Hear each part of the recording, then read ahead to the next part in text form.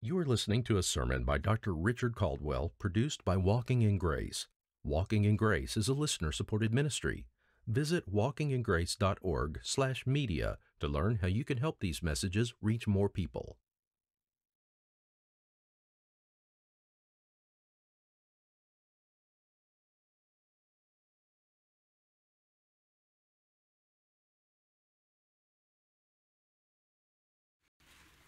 Good morning. Romans chapter 12 is where we are this morning in our study of God's Word. If you're visiting with us for the first time, we have been in the book of Romans for some time now. We have made our way to this 12th chapter, and we're reading this morning beginning at verse 9 down to verse 21. Verse 13 will be our focus this morning, but let's read beginning with the 9th verse, Romans chapter 12.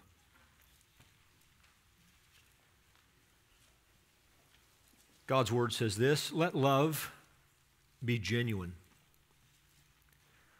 Abhor what is evil. Hold fast to what is good.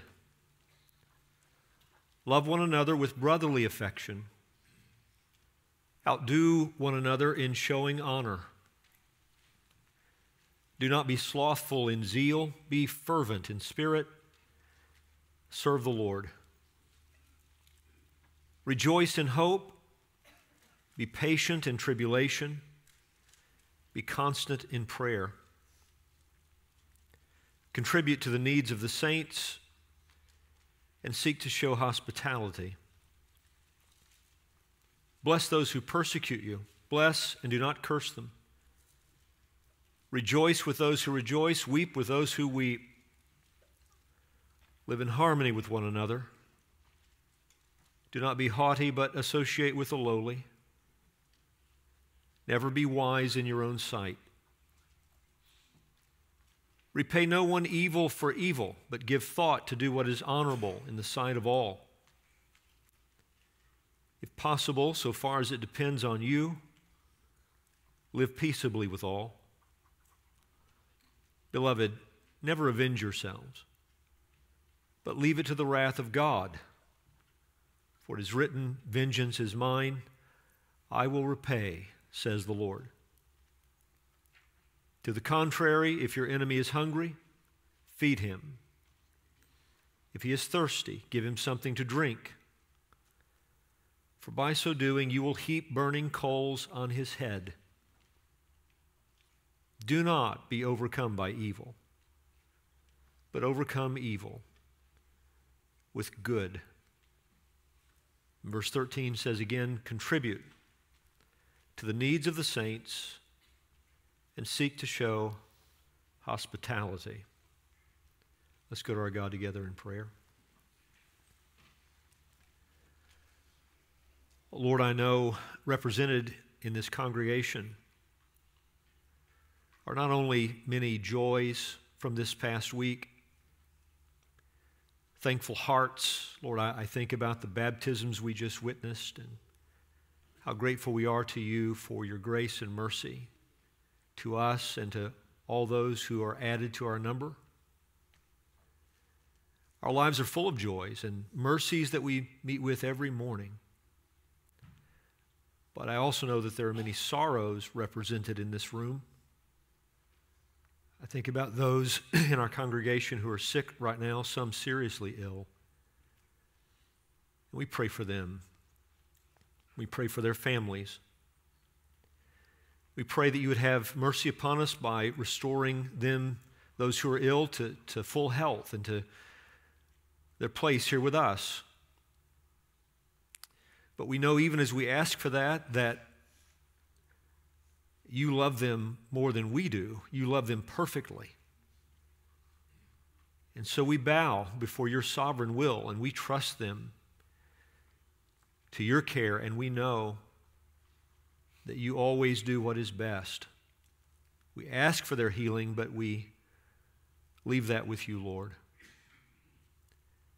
Comfort and encourage their families while they are ill. We pray, Lord, for this time we have now before your word. You meet needs through the preaching of your word. You affirm joys with the knowledge of your goodness, and you grant peace to troubled hearts through the knowledge of your faithfulness. And I just pray that as your word goes forth today, the needs represented in this room would be met. I pray especially for those who are lost and who are in need of the forgiveness of their sins, for reconciliation with you, for your Son, we ask that you would save. We love you, Lord, and we thank you that we do. We pray these things in Jesus' name. Amen. When the Lord saved us, he brought us into his love. It's an amazing thought, isn't it, that in God, in the triune God, there is everlasting love. Love that had no beginning, love that will have no end. And when the Lord saved us, he brought us into fellowship with himself, which is to say we were introduced into this Trinitarian love. We were introduced into this divine love. And the Bible says that his love was poured out in our hearts. So not only brought into his love, but given his love, so that now we experience that love in our own hearts. We know what it is to love others with the love that God has given us from himself. We've learned and been reminded that the aim of our charge, the aim of our preaching is love.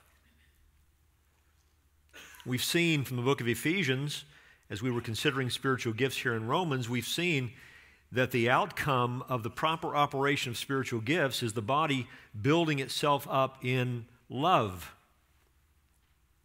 It's true to say that the Christian life considered as a whole is a life of love,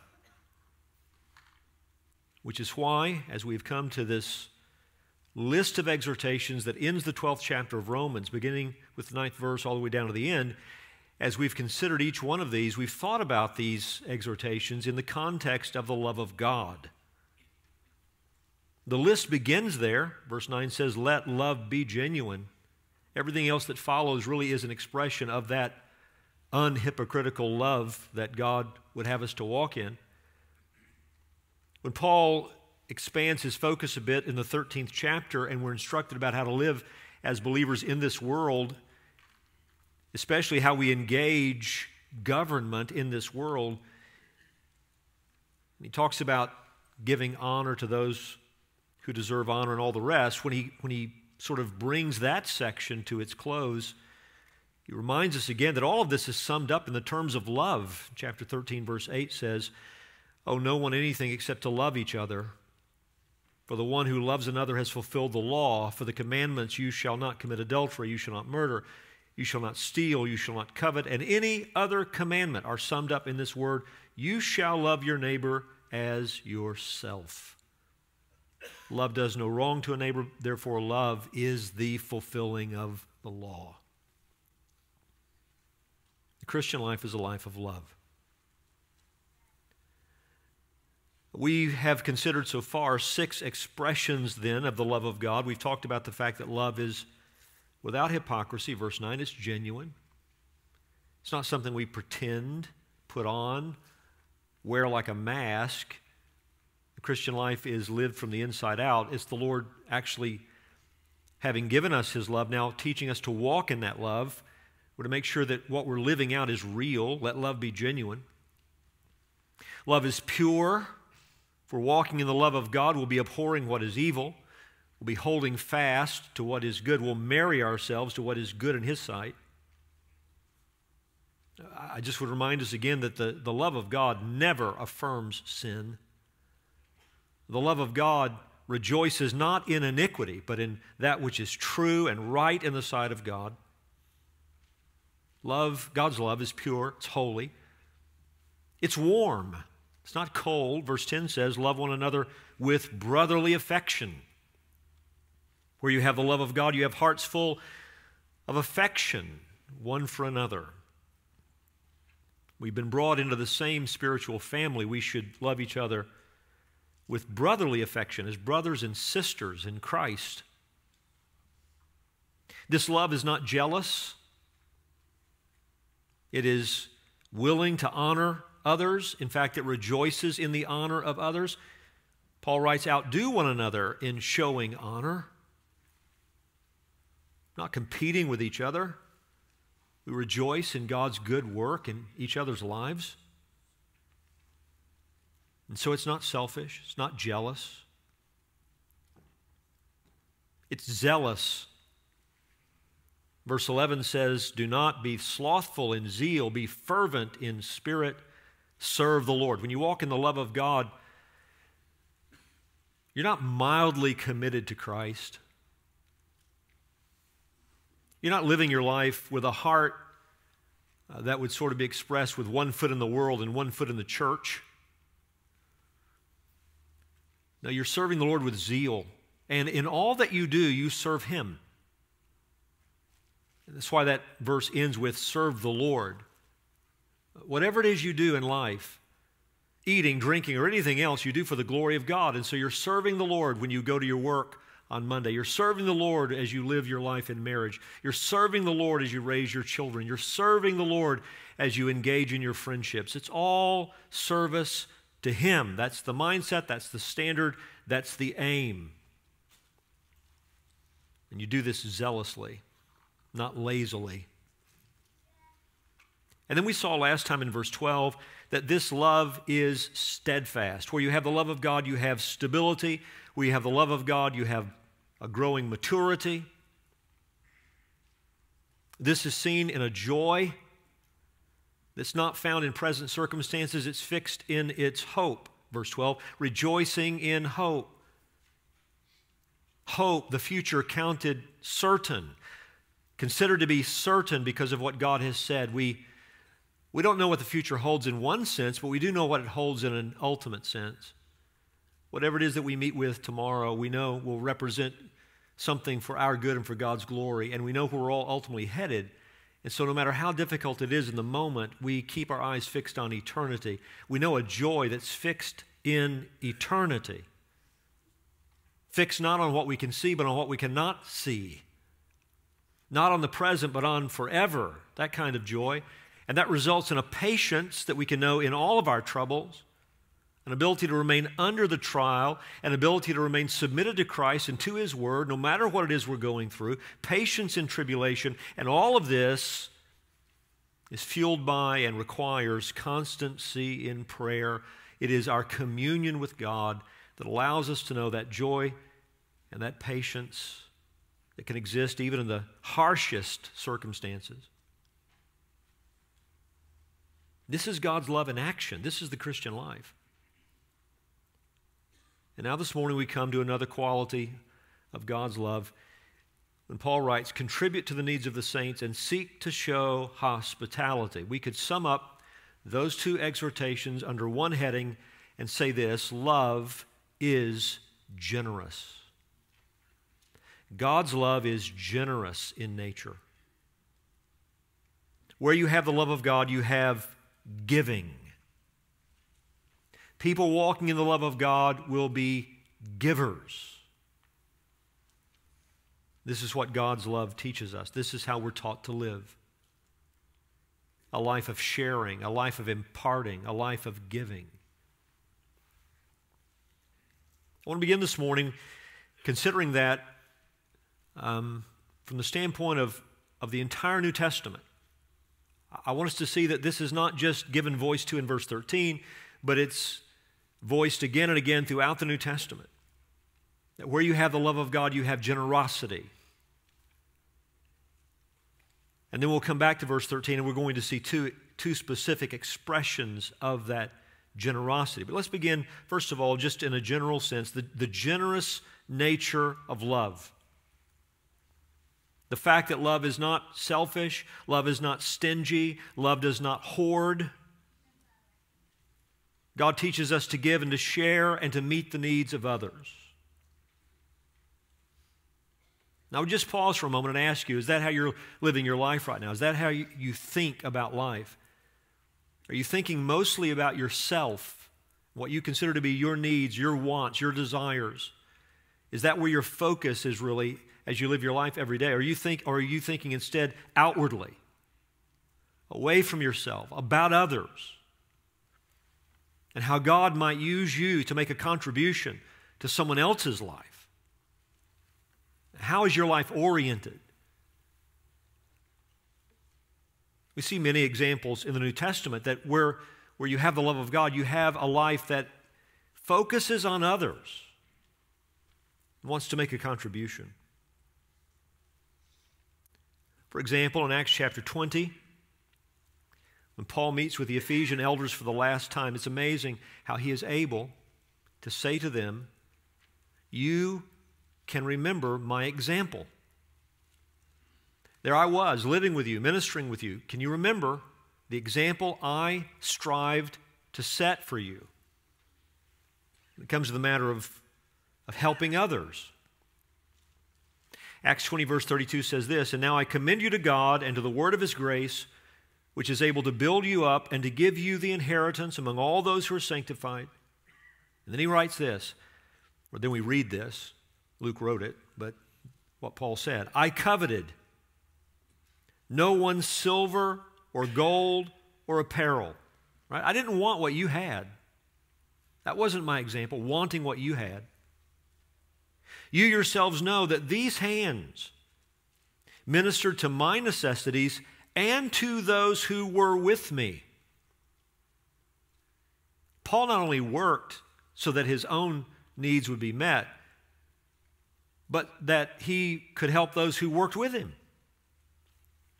And then he says this, "In all things I have shown you that by working hard in this way, we must help the weak."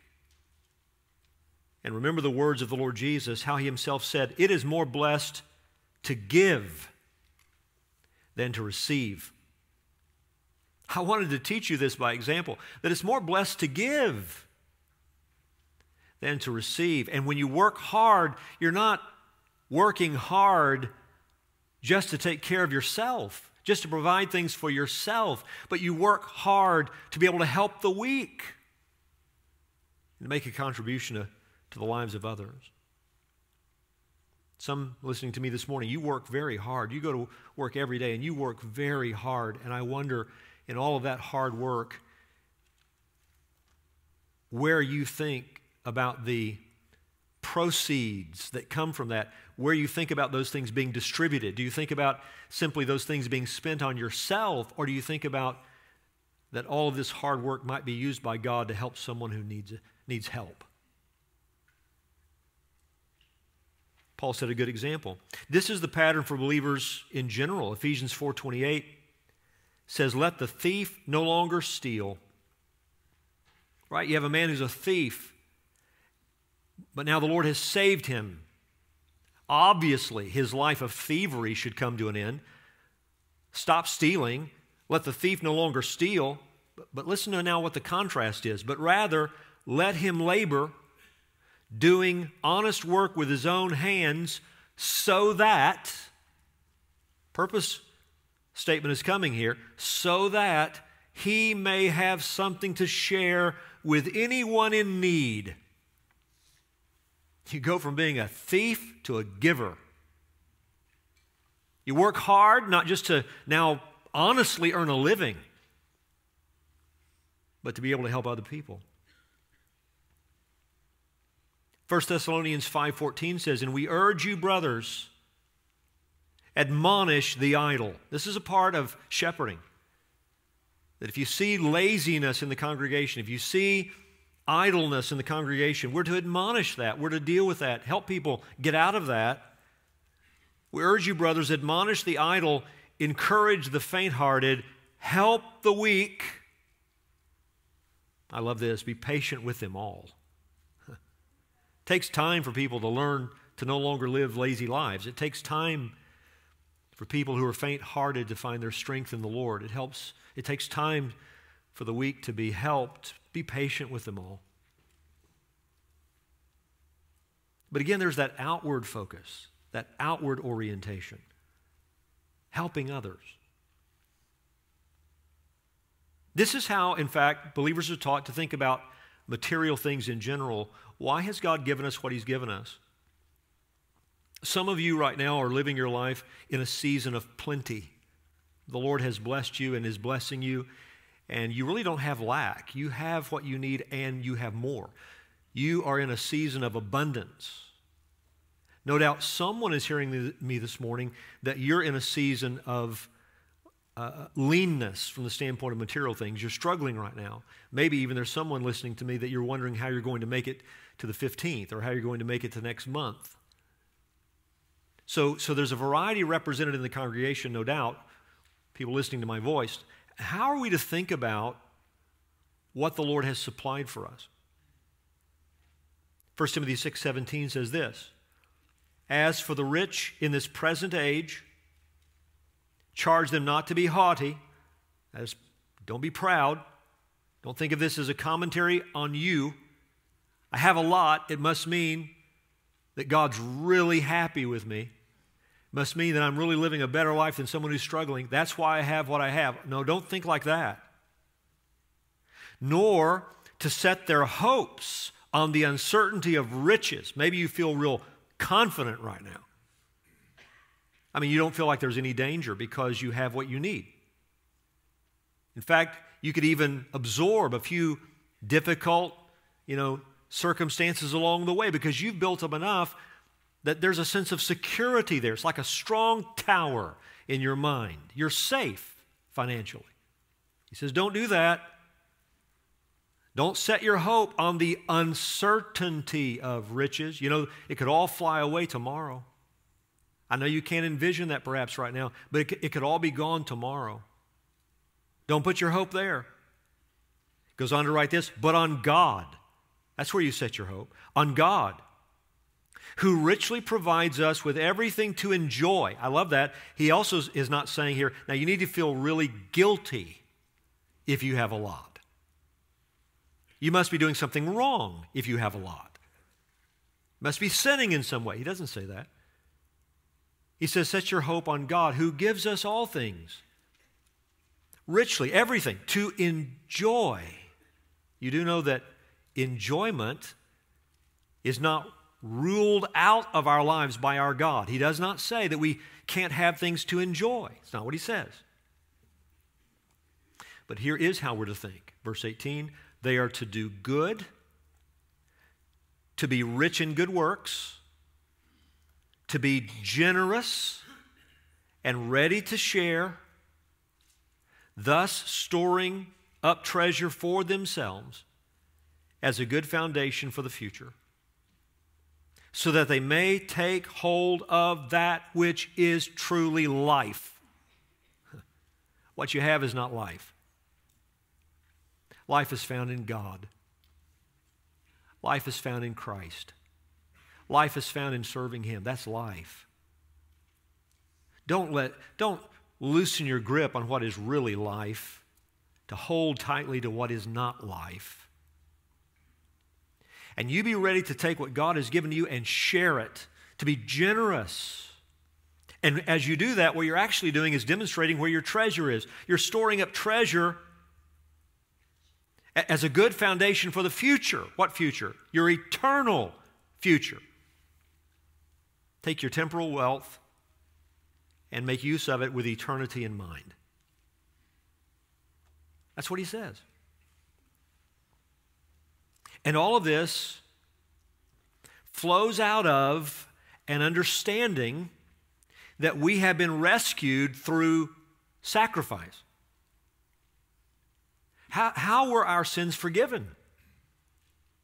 How are we taken from the domain of darkness and brought into the kingdom of God's own Son? How do we now stand before God accepted, stationed in His grace, brought into this life of love? How did it happen? Didn't happen without giving. Didn't happen without sacrificial giving.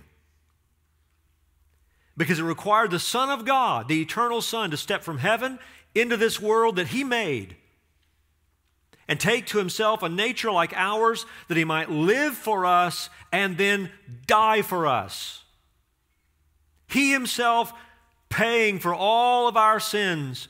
He Himself saving us from the very wrath of Himself, the wrath of the Lamb, the wrath of God, by the giving of His own life so that by his blood our sins are washed away. It's with his sacrifice in mind. It's with his giving in mind that we are taught to be givers. And I mean, this is emphasized enormously in the New Testament. Look real quickly at 2 Corinthians chapter 8 so you can see this with your eyes. 2 Corinthians chapter 8.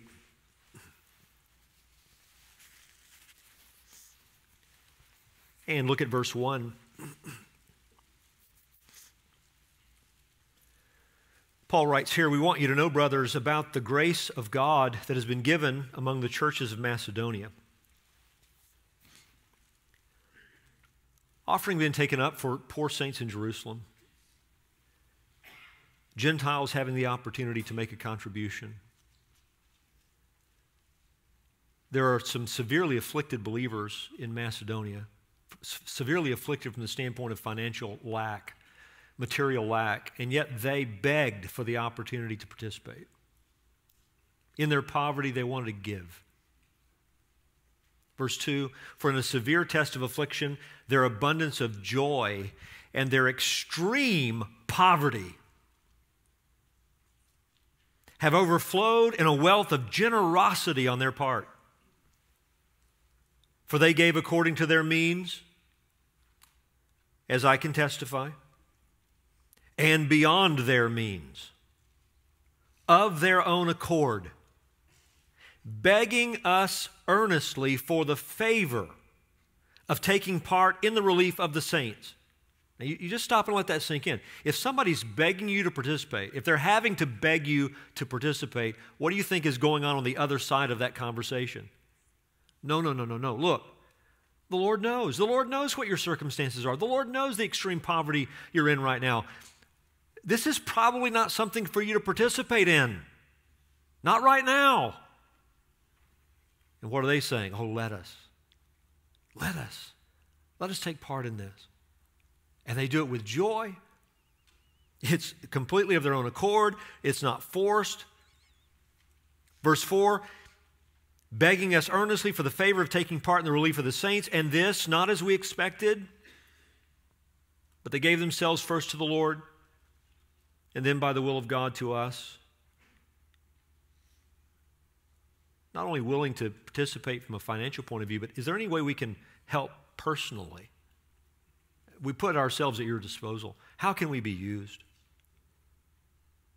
Accordingly, we urged Titus that as he had started, so he should complete among you this act of grace. Paul now using the Macedonians as a testimony to the Corinthians. And so he's exhorting the Corinthians, and he says this, but as you excel in everything, in faith, in speech, in knowledge, in all earnestness, and in our love for you, see that you excel in this act of grace also. I say this not as a command, but to prove by the earnestness of others, by the example of the Macedonians, that your love is also genuine. Do you notice he puts this in the terms of love? This opportunity to give, this opportunity to participate in this offering, he calls it love.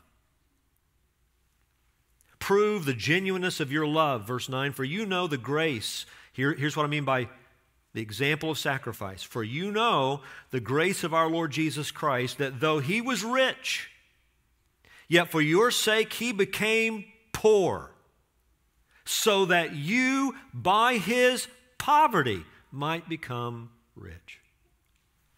There it is. How did you become rich? How did you become rich in Jesus Christ? It was through his sacrifice. It was through his giving. His giving enriched you. His poverty made for your richness. And he says, let that be your example. Let you keep that in mind. Bear that in mind when you think about meeting someone else's need. John 15:13 says this, greater love has no one than this, that someone lay down his life for his friends. 1 John 3:16 says, by this we know love, that he laid down his life for us, and we ought to lay down our lives for the brothers. Ephesians 5:1 says, "Therefore be imitators of God as beloved children and walk in love, as Christ loved us and gave himself up for us, a fragrant offering and sacrifice to God." Don't just remember that Jesus died for you. Imitate it. That's sobering and humbling, isn't it? Imitate it. 2 Corinthians 12:15 says, "I will," Paul, an example of this, "I will," he writes, "most gladly spend and be spent for your souls." And as he writes those words, understand, he's writing to a congregation in which there are still some who are mistreating the apostle, who are disrespecting him, who have believed the worst about him, who believe the false teachers as they have slandered him. He says, "I will most gladly spend and be spent for your souls. If I love you more, am I to be loved less? I'm going to love you if you don't love me. I'm going to give to you. I'm going to be spent for you, even if you don't return my love."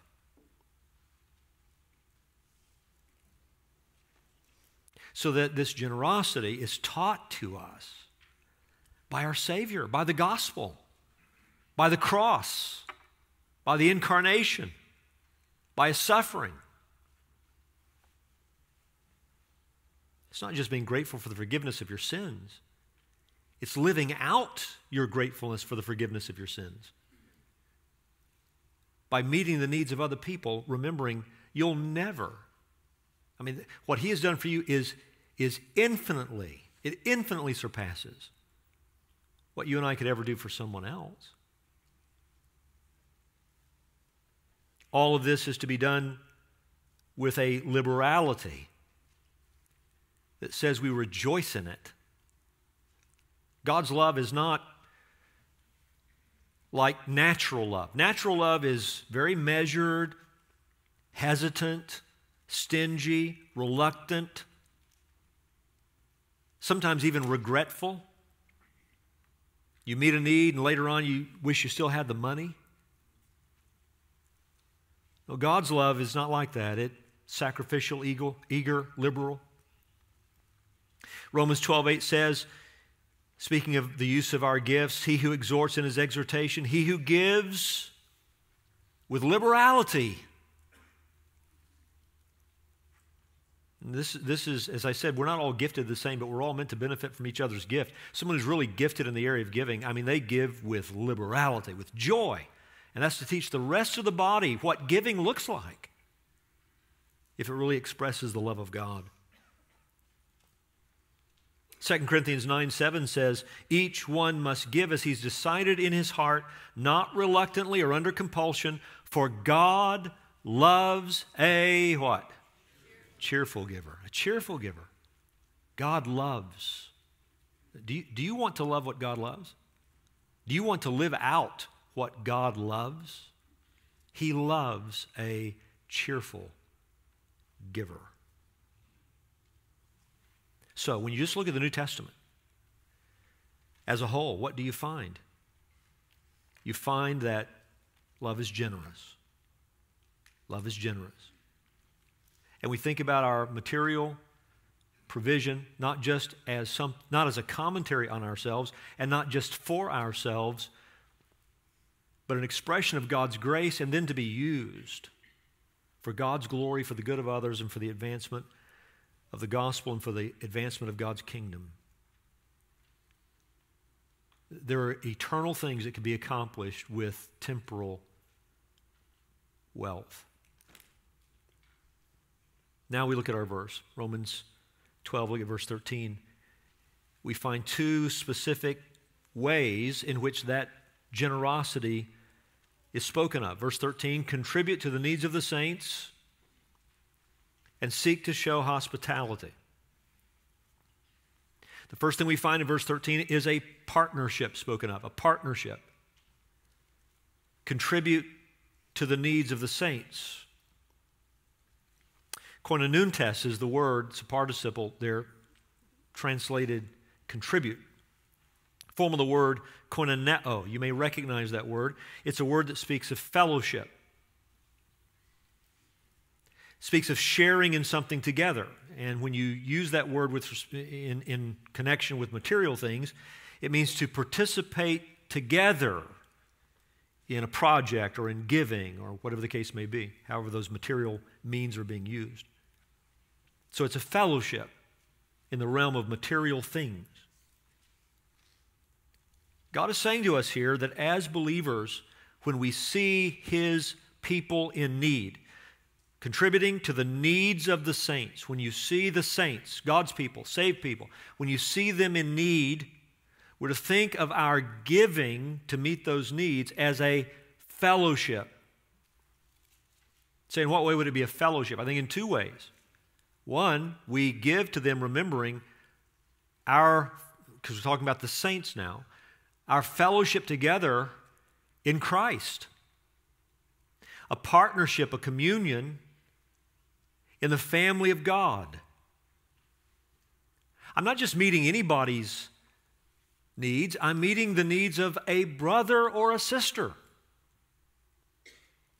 I bear in mind our partnership in life, our partnership in ministry, our partnership in this family of grace that is the family of God. We are together in this.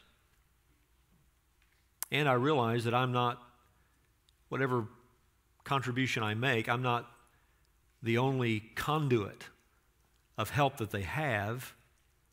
The Lord might be using me in this one particular instance, but He can use anybody, and He uses His entire family to meet the needs of His people. And so I'm also in a partnership with anybody else who helps them. So it's a fellowship both between myself and the person I'm helping, talking about fellow saints, and it's a partnership with anybody else in the family of God that God may use to meet their need.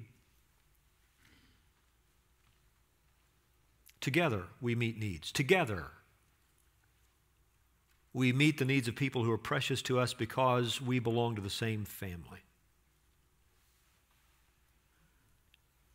The Jewish people, we learn in Acts chapter 18, the Jewish people were dispersed from Rome during the reign of Claudius. That would have included Jewish Christians.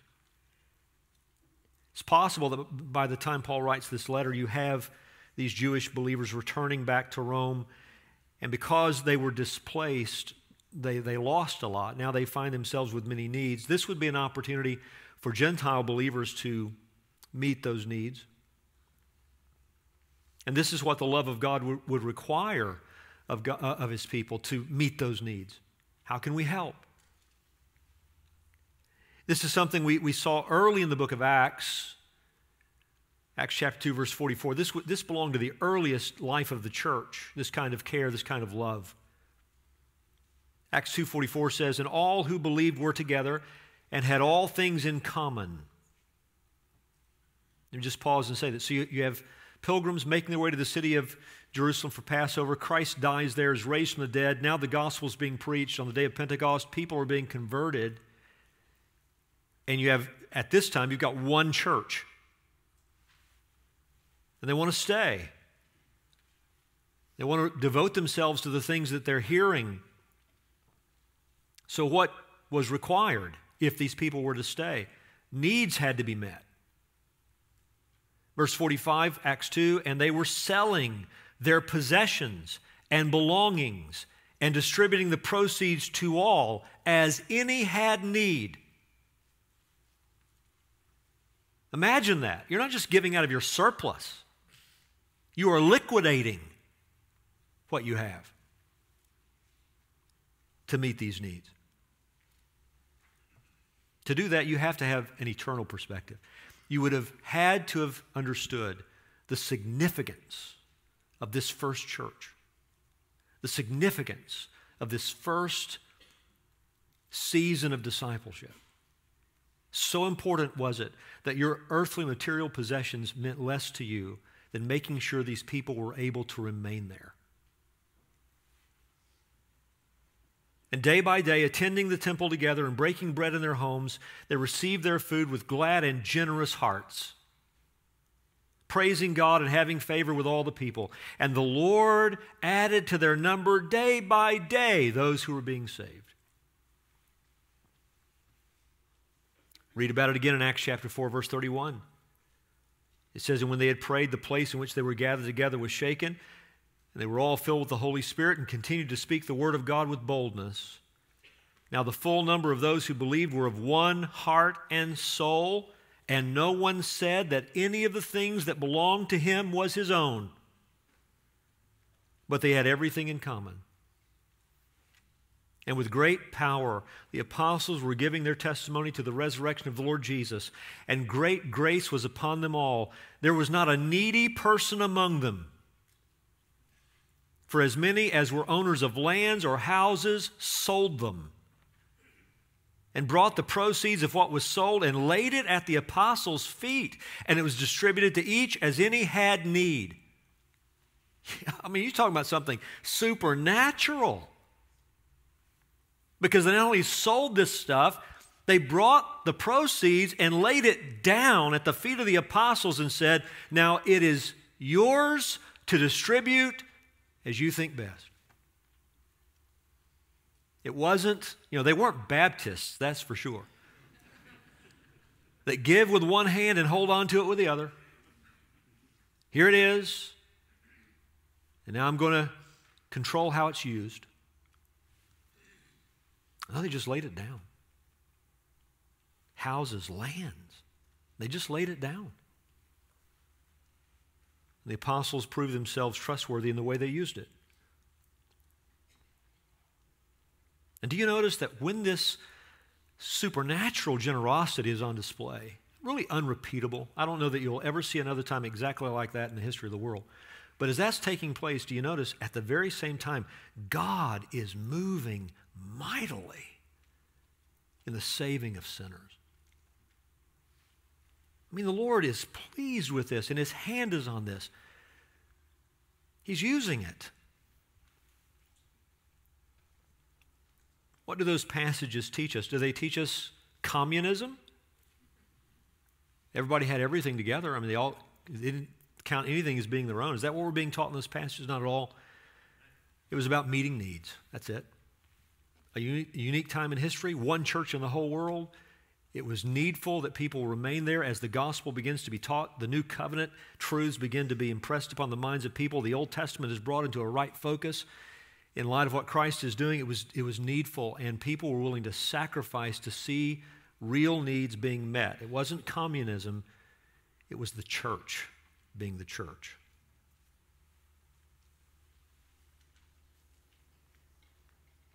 Though that unique circumstance is not where we find ourselves today, the mindset that what God gives me in the material realm is not just for me, that remains. That should be our mindset right now. 2 Corinthians 8:11 says this. Why don't you turn there? Again, I want you to see this. 2 Corinthians 8, verse 11. Paul continuing to impress upon this church the need to complete what they committed to do in terms of that offering for those poor saints. He says this, verse 11, so now finish doing it as well, so that your readiness in desiring it may be matched by your completing it out of what you have. That's a good word, isn't it? Sometimes we're better desirers, right? We desire better to give than actually doing it. Make sure your desire is matched by completing what you committed to. Verse 12, for if the readiness is there, it's acceptable according to what a person has, not according to what he does not have. That is, complete it to the extent that you're able. You can't give what you don't possess. Just be faithful. Next verse. For I do not mean that others should be eased and you burdened, but that as a matter of fairness, your abundance at the present time should supply their need, so that their abundance may supply your need, that there may be fairness. This is an amazing thought. What if God has supplied for you right now in an abundant fashion to meet someone's need who is not in the same place, only down the road to see their abundance supply for your need when you have it? Is this our idea of fellowship? That we love each other. We're a part of a family, the family of God. And God supplies for each of us, not just for us, but for others, so that when we see someone with a genuine need and we have abundance, we say, Lord, I'm willing to be that means that you use to meet their need. And Lord, I know this. I don't have to be afraid to do it. I mean, how do you sell houses and lands and not be afraid? I don't have to be afraid to do it because when I have a need, you will meet it. And you may indeed use these people to meet my need when it exists. It may not be them, maybe someone else. You're the one who meets my needs. So I don't have to be afraid to be used by you to meet the needs of others because you're the one who meets all of our needs. Verse 15 of that text, as it is written, whoever gathered much had nothing left over, and whoever gathered little had no lack. You know what that's called? That's called a family. Isn't it amazing? We understand this in our natural families. I have 4 children. I have 8 grandchildren. 2 are in the oven. Okay, 6 have emerged. 2 are in the oven. And I'm going to tell you something. There is nothing I have that doesn't belong to them too. Nothing. Isn't that how you think about it as your family? What do I have that is not theirs? What could you give me that I wouldn't just turn and give to them? Why? Because we love each other. Is this really a family or just pretend? I'm talking the family of God. Is it really a family or are we just pretending?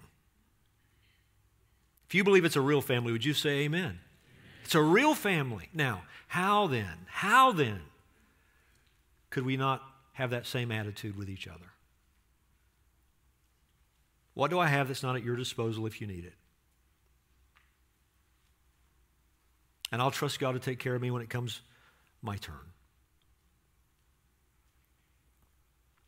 In fact, it is so real, what we're talking about is so real, that if that is not your mindset as a pattern, consistently, what it reveals is you don't have salvation.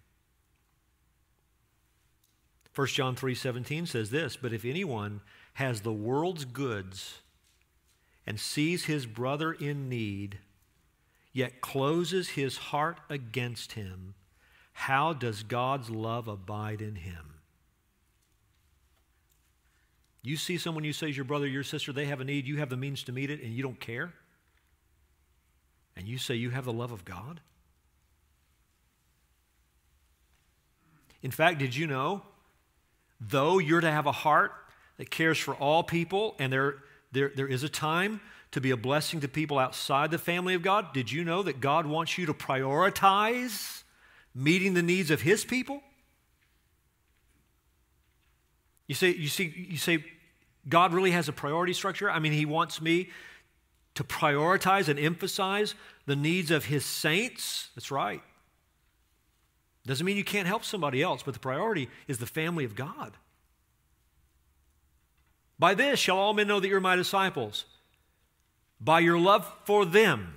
Is that what the Bible says? By your love for one another.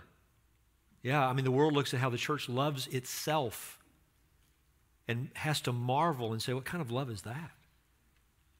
I see these people meeting each other's needs in a way I can't even imagine. What kind of love is that? Galatians 6:10 says this, so then, as we have opportunity, let us do good to everyone, and especially to those who are of the household of faith. Especially to those who are of the household of faith. What does our verse say? Romans chapter 12. Contribute to the needs of the saints. The needs of the saints.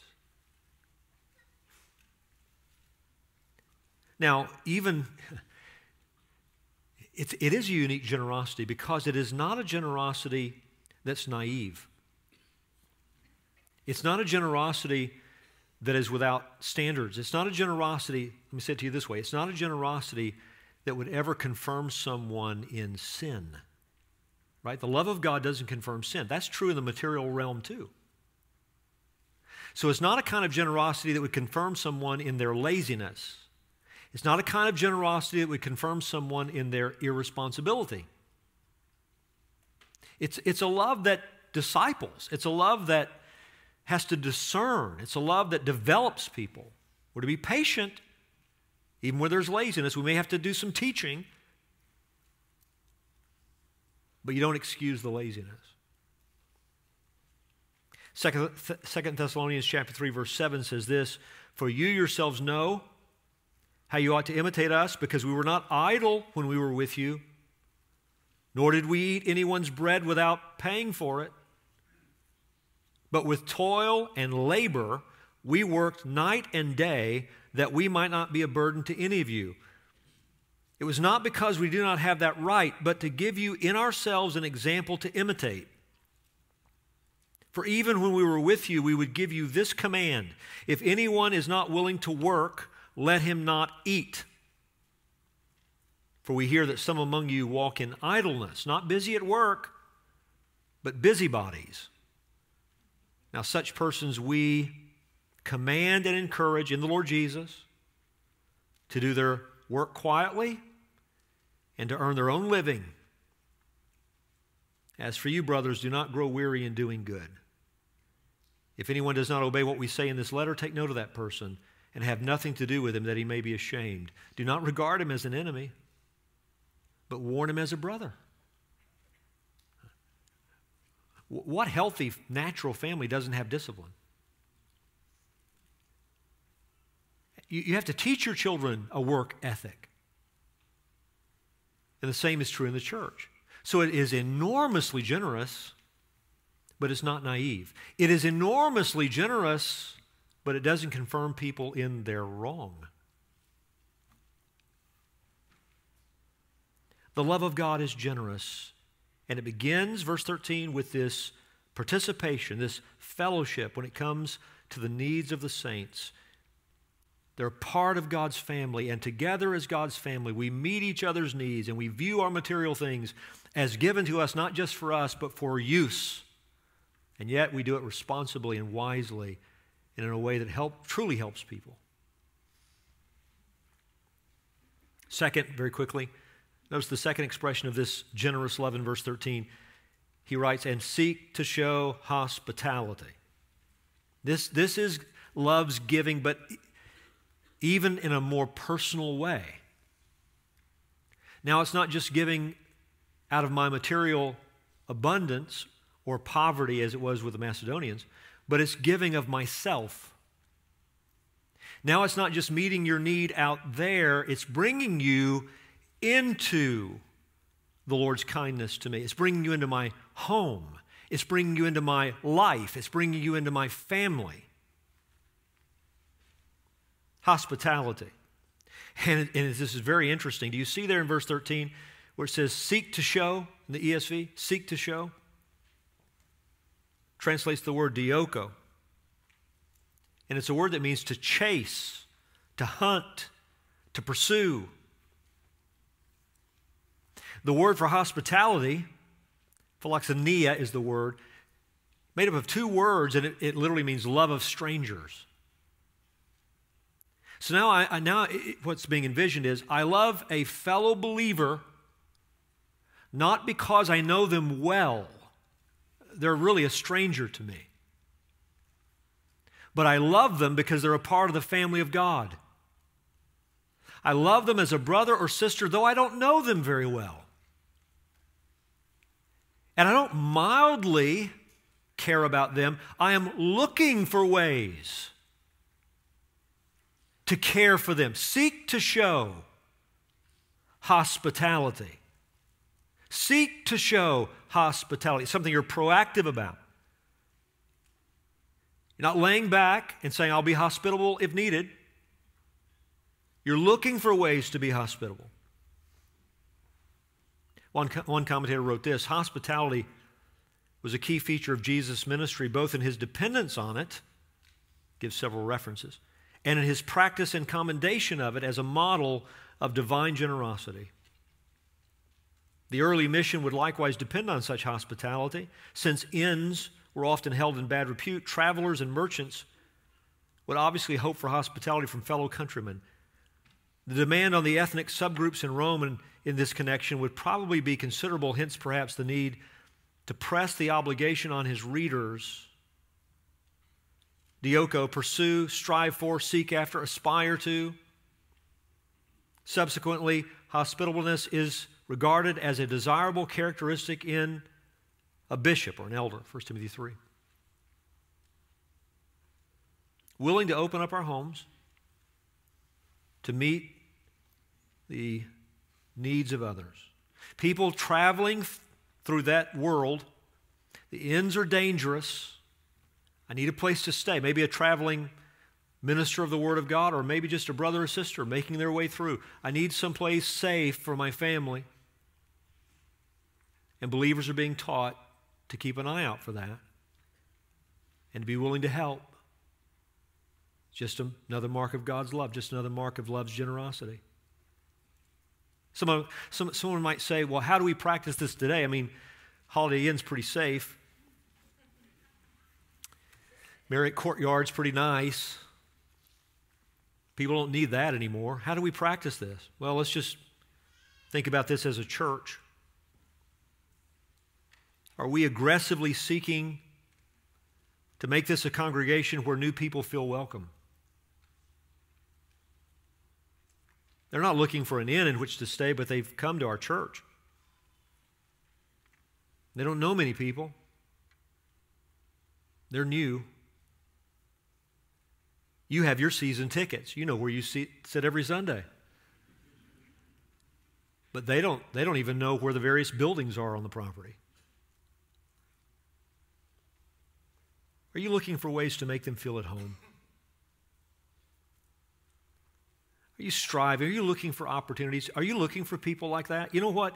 Here's what breaks my heart. I think we've come to define hospitality as hanging out a lot with the people we know really well. I'm hospitable. We have people in our home every week. Who are they? Where'd they come from? How long have you known them? And in many cases, what's being called hospitality is really you just enjoying your friends. I'm saying, are you on the lookout for people who don't yet fit in, who don't yet know someone, who need a friend? And doing it without fanfare. If you're really hospitable, you don't have to tell everybody. Just practice it. Be hospitable. This is the mark of a healthy church. This is the mark of a church that does more than just hears the Word of God. It internalizes it and practices it. It loves the stranger. And this is why we have some of the practical ministries we have. This is why we have parking lot greeters, people who meet people out front in the foyer. And I pray and I trust, and I've seen it, but I pray that we do that with a smile and with joy. This is someone's first time here. That's why we have Bible fellowship groups. So that in a congregation this size, we're not huge, but it's large enough that if you don't begin to break relationships down to a smaller level, you can come every week and still feel alone.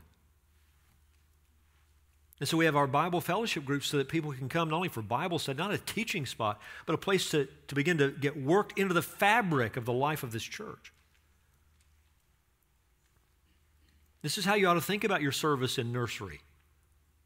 You're making it possible for someone perhaps who's here for the first time to actually sit in the worship service and hear the Word of God without distraction and sing praises without distraction. You have an opportunity to love someone that way by your service over there. And you're willing to do it because you see it, as a partnership.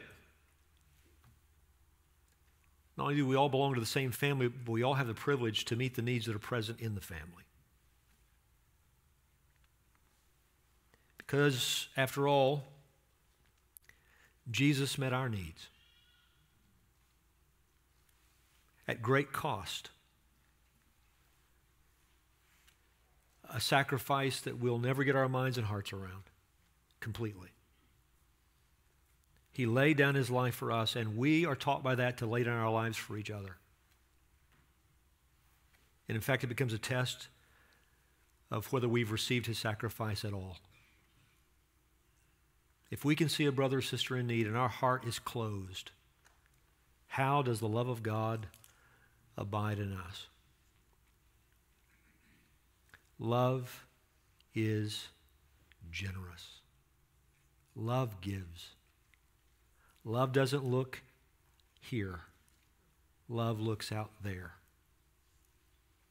and reflects Christ's love to us in our giving to others. And the church would say, let's pray.